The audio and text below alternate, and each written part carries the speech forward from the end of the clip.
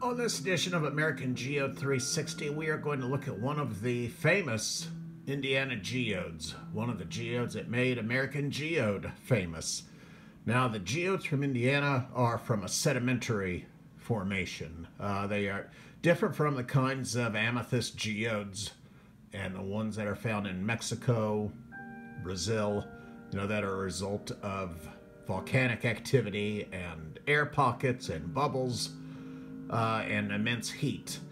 The geodes of Indiana are of a sedimentary nature, so that's why you don't have the, they are more of a fossil, closer to a fossil than a, gemmy sort of crystal-filled geode, like, again, the ones that are formed metamorphically down in, like, Mexico or Brazil. So this was probably a crinoid. This is what happens with the Indiana geodes remains somewhat of a geologic mystery, something that American Geode will be tackling, as long as American Geode is around. How that the fossils, the crinoids, the plant life so prevalent down in southern Indiana, as sedimentary formation occurred, how they expanded. How did they expand, like this crinoid head, into a geode?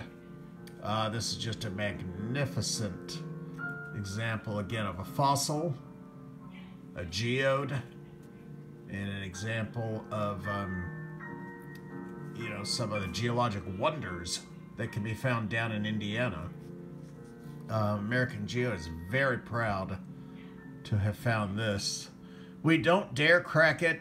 So many of the Indiana geodes are solid. They are not hollow. I suspect that is the case with this one. What makes this special, again, is that it is a crinoid head that fossilized and expanded into a geode. As always, contact American Geode directly. We appreciate insight. We appreciate your information and knowledge, and we try to answer every single question we can. AmericanGeode.com. Thank you very much for watching this video, and please watch the rest of the videos. Hope everyone is safe and healthy. Thank you very much for your time.